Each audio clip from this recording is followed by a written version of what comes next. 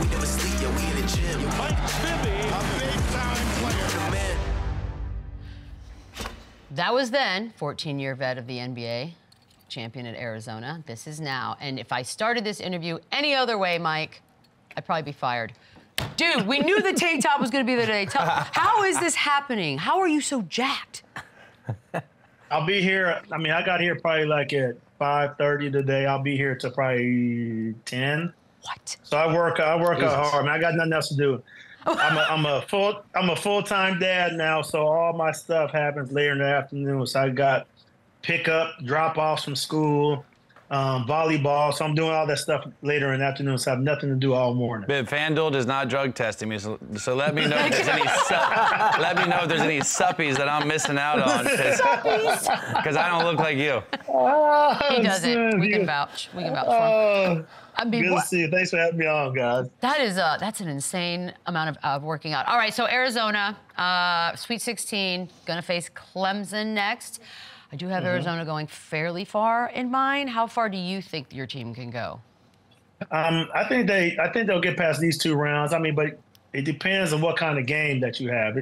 You can't go by how they looked in the past. Every game is a new game.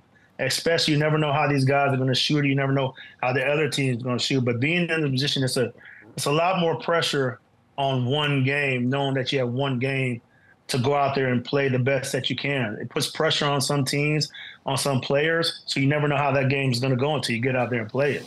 I mean, you won the national championship your, freshman year at Arizona? And to get there, you had to go through Paul Pierce in Kansas, VC over at North Carolina. Like, what do you remember most about that run?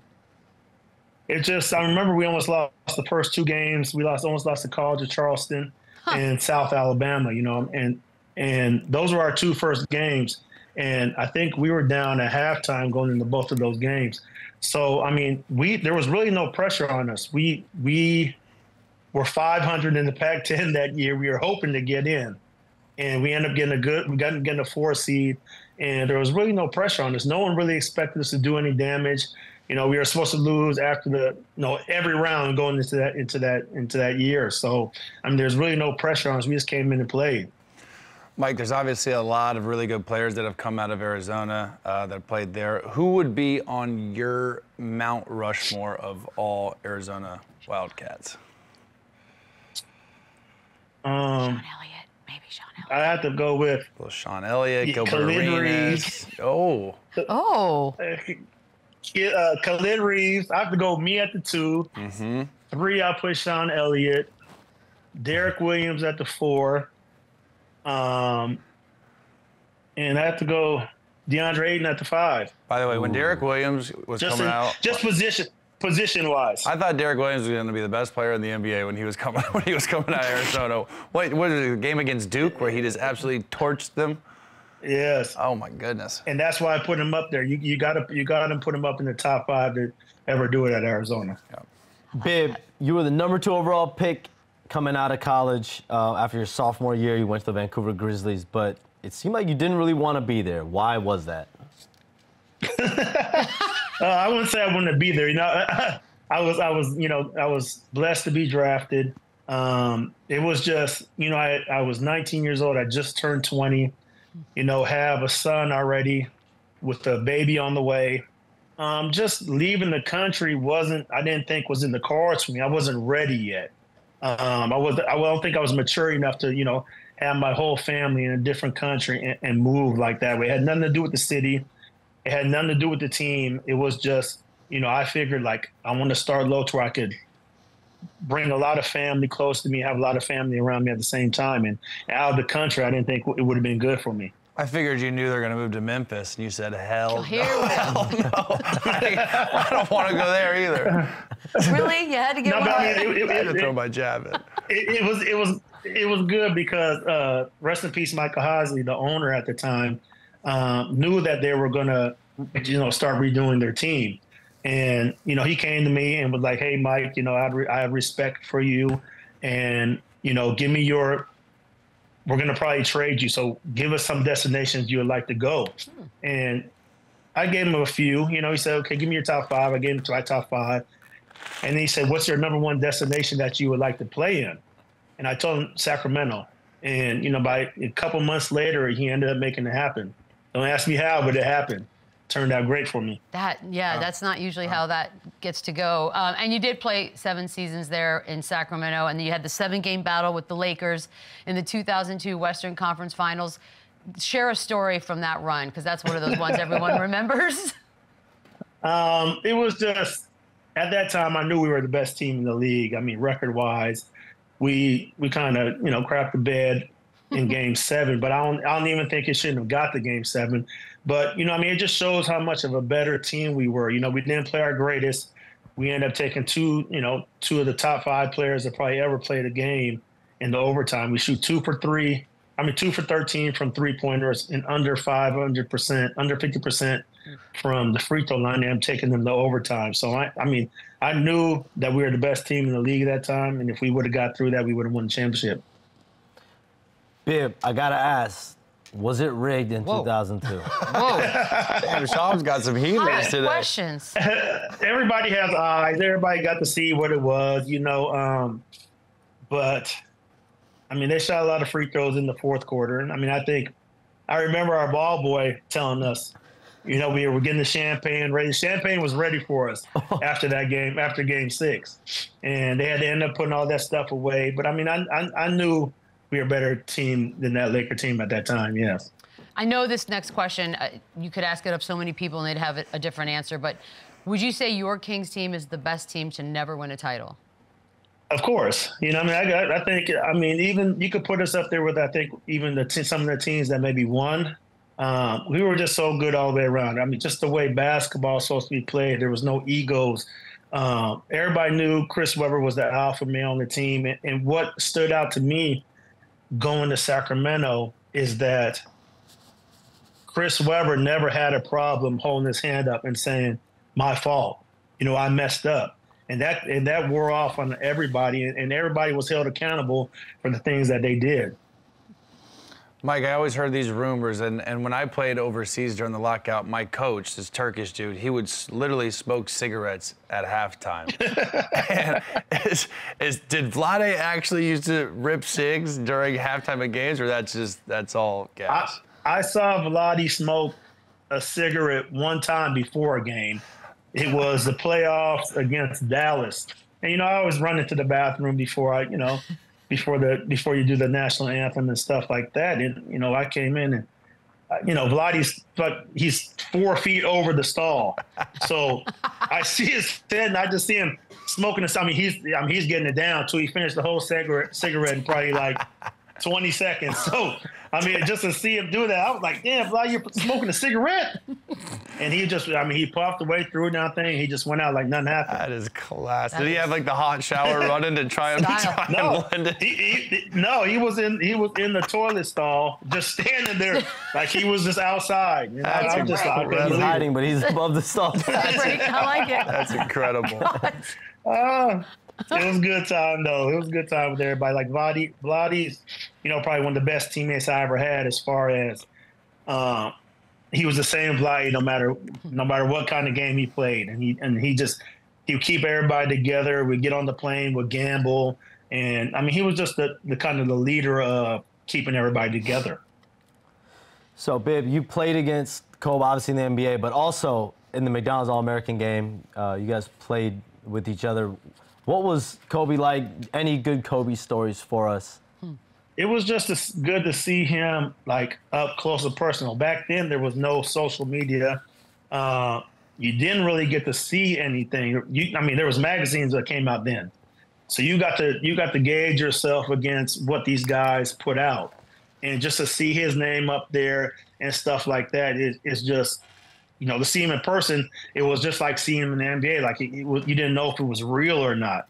You get to the game, he carried himself, just like Michael Jordan. He walked like him, he talked like him, he moved like him. It was just a great, I think, to play with probably one of the top 3 players to ever play the game. It's a dope pick. Yeah, that's a cool picture you got up there. A long time ago. All right, you're on the Atlanta Hawks, 7-game series, first round of the playoffs, 2008 champion Celtics team, and y'all pushed them to that 7. Do you remember anything sticking out from that one? It was just going to Atlanta, I had to play a different role. And going to Atlanta, I kind of took the Vlade Divac role going to Atlanta. You know, I think myself and Joe Johnson were the only two guys on the roster at that time that been in the playoffs. And so, I mean, I went to Boston. I tried to take some of the pressure off the guys and talk a little bit trash again about the fans out there, saying, you know, last year I seen a lot of you guys with bags on your heads, and now the stands are full. So they booed me every time I touched the ball. They booed me every time I said their name. But I think it kind of took some of the pressure off of those guys going in and figuring out, like, let's go play. And then, Mike, towards the end of your career, you signed with the Miami Heat. They made the run. Obviously, they lost to the Mavs. But what was it like with that experience playing with, you know, that big three of, you know, Braun, D-Wade, and Bosh? It was different. I had to play another role in that aspect, too. You know, I wasn't really used to just going in the corner and really standing and hoping the ball comes to me. I never really played like that. And it was just a whole different situation, different scenario for me. I mean, it was great to have the experience of playing with three Hall of Famers at one time, but it just wasn't the right spot for me to be in. You also, your last season with the Knicks, Bib, you played with the Knicks. You got to see LINSANITY up close and personal, including that 38-point game against Kobe and the Lakers. What was that time like, LINSANITY like, and also specifically that game? It was like, I always tell this story, it's like angels in the outfield. You know what I mean? It's like they were roughing him up, and I felt bad for him because they were hitting him pretty hard. And just some of the way the shots hit the rim and would go in, and the stuff that I was seeing, it's like almost unbelievable watching it. And I mean, it was just like I always tell everybody, it's like angels in the outfield. Like, he grew out there, he had nothing to lose.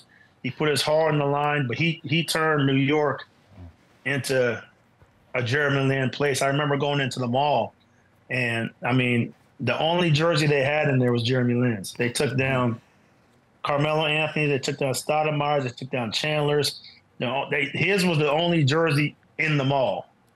That's amazing. It's crazy to think back to that time. All right, you're a part of the Kings broadcast team.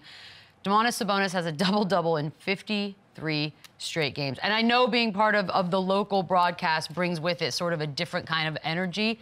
He didn't even make the All-Star team. How do you guys handle that from game to game when you talk about it? I mean, I think he got the rough end, the short end of the stick. But, I mean, it's crazy that he's going to not make the All-Star team and have a chance to make an All-NBA team. I mean, you look at it in that aspect, and it's crazy to look at. Like, I said the record, he's going to beat Kevin Love's record probably like 2 months ago. I mean, he gets these doubles by halftime, and I mean, he's hard to stop. He kind of brings back kind of like the way we used to play. The offenses run through him mostly, and I mean, he makes it easier for the guys on his team. All right, Kings MVP, is it Fox or Sabonis? I mean, I think the team moves the way if Fox plays, but I think you have to give the MVP to Sabonis just by the numbers that he's putting up and the stuff that he's doing that probably won't be seen again for a long time. But I think the team runs off of the way Fox plays.